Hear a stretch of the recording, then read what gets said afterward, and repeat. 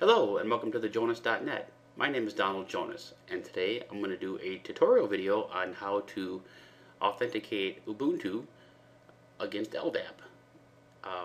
I will be using Ubuntu 11.10, which is the 64-bit edition. The LDAP server is going to be on the Zentyal small business server, which was set up on some of the tutorial videos I have done recently on Zentyal. And before I get into the actual authentication of LDAP, I just wanted to mention the guest sign-on option here in Ubuntu, which I think is pretty cool. This gives you the ability to create a temporary desktop for users. The benefit to that would be like if you have a guest come over and they need to use your computer, or say a family member, or if you're in an office situation where somebody comes in, you don't want to create an account for them, but they need access to a computer. Well, with this guest option, it creates a desktop that is only temporary. So you can leave a document on there, and just as soon as they log off, everything is deleted. So no muss, no fuss. It's just gone. It's pretty cool. Some security IT people might think it's a bit of a, security risk, because you're allowing unauthenticated access to a PC, and as you can see, the document's gone. I guess it really boils down to your business needs. So during my tutorial video on LDAP, I'm going to show you how to remove this option, just in case you do not like it. So I'm going to log in as root and begin the tutorial. Okay. First, I will need my LDAP information. And if you watch my Zentyal tutorial videos, that's what I'll be using to authenticate against. And let me just go there and grab the LDAP information, because I don't really remember it offhand. I have it listed on port 444. And we'll import the certificate.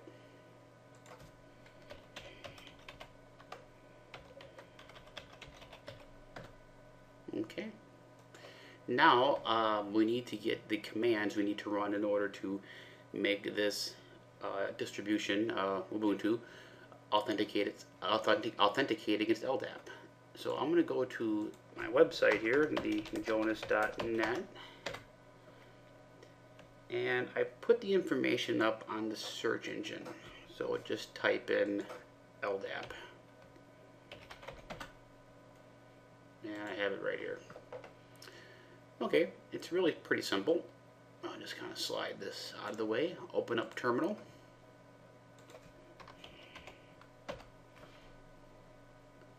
And let's begin.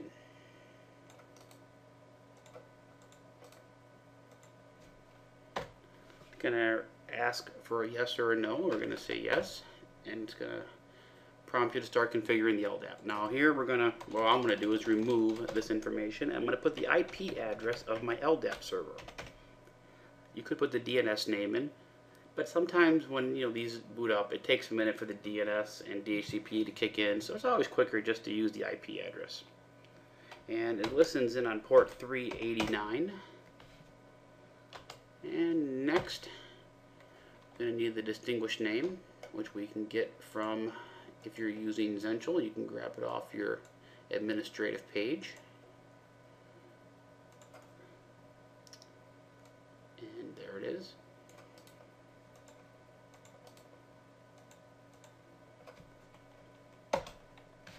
And just apply that.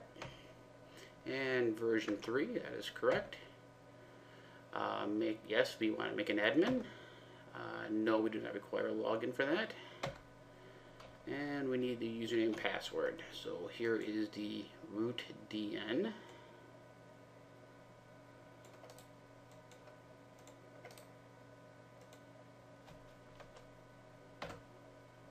Okay, and the password.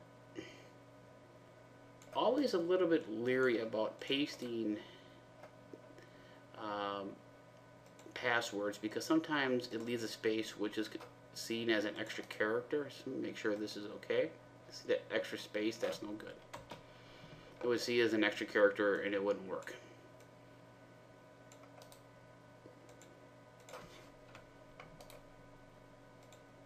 Okay, we're in business. Alright, let that finish up.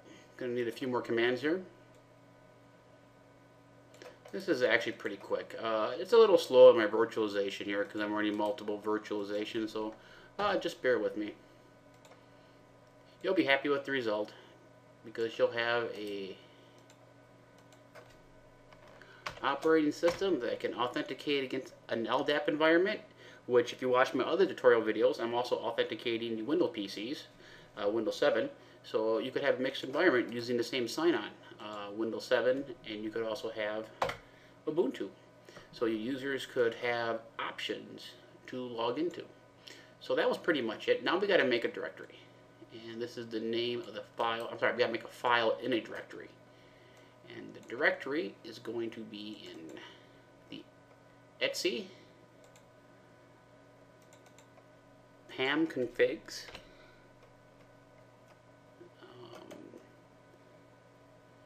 Should be right in here. I'm probably looking right at it. Actually, it just dawned on me that file is going to be under user share. So let me go back. User share pam configs. There we go. Sorry about that. Let's just create an empty document, paste the name in there, and we just got to copy over a little bit of information, which we will grab from here. Remember, this is just a web page on my website. It's available to you. Paste it, save, we can close out of that.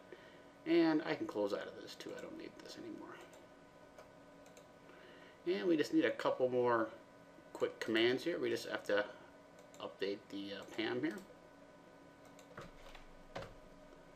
And on this, just say okay. Really not much to do. And we'll restart the service. Actually, for a virtualization, it's not moving too bad. Okay. The last thing we were going to do is get out of this and log out of that. Was to get rid of that guest option. That was in the etc, and it's in the, I believe it's the light DM folder.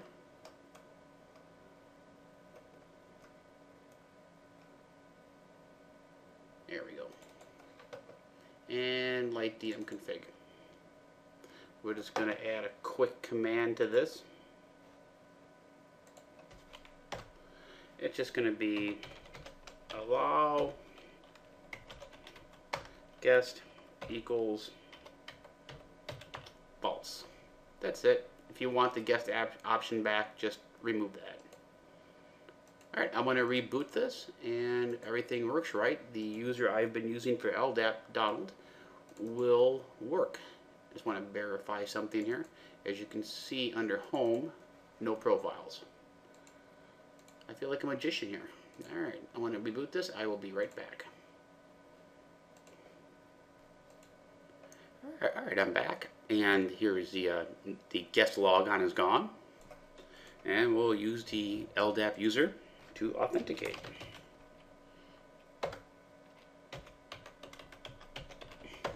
There we go. Works pretty well. So in theory, you could have a mixture of Ubuntu and Windows PCs in your domain, and you'd have no problem logging in with either using the same username and password. You change it on the Windows PCs, it'll change in the LDAP, which means it'll change here. Just want to check something real quick. I'm going to log out. Go back in as root. This is kind of cool. It now populates the information it pulls from LDAP. So whatever name I put obviously would be placed right here. If you unplugged it from the network and rebooted it, this would disappear until it was reconnected to the network and logged back in, then it would reappear. And let me go back in as root.